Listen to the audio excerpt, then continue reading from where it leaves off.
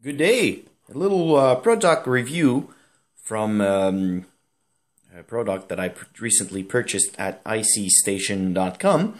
I'm going to put a link in the description for this wonderful product.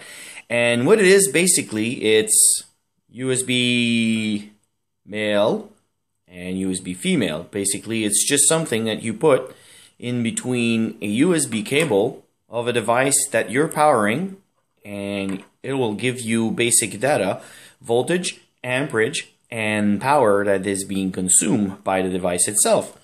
So I have here a little project that I made, and I was curious to see how much power it consumed. So we go on ahead and plug it in. And of course, as you can see, the text is backward, which is awesome because now you have two little buttons on each side, and if you just press it, you'll actually switch the text up to normal. As you can see, I have 5.5 volt power. Well, nothing's being consumed right now, and then the amperage is also 0. So go on ahead and plug the other device.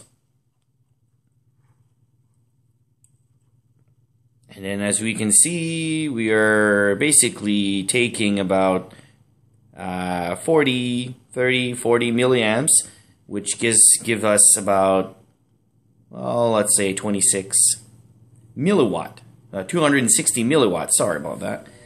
And then as we can see, the device is working properly. It's just an altimeter. It's for a gift for somebody very dear to me. And I wanted to show you this wonderful product because we always wonder how much your USB device consume. Are they safe?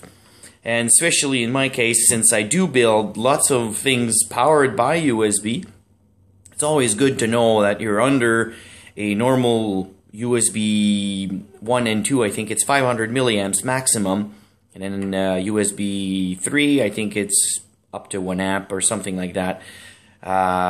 Don't take me on for that one. I would have to do some research. But I do have chargers that has 1500, which is 1.5 amp, and I also have some that goes up to 2 amps. So it's always good to know how much your device is actually consuming. Let's say this lamp that you've probably seen in the other video. If not, well, you'll get a chance to see it right now in action.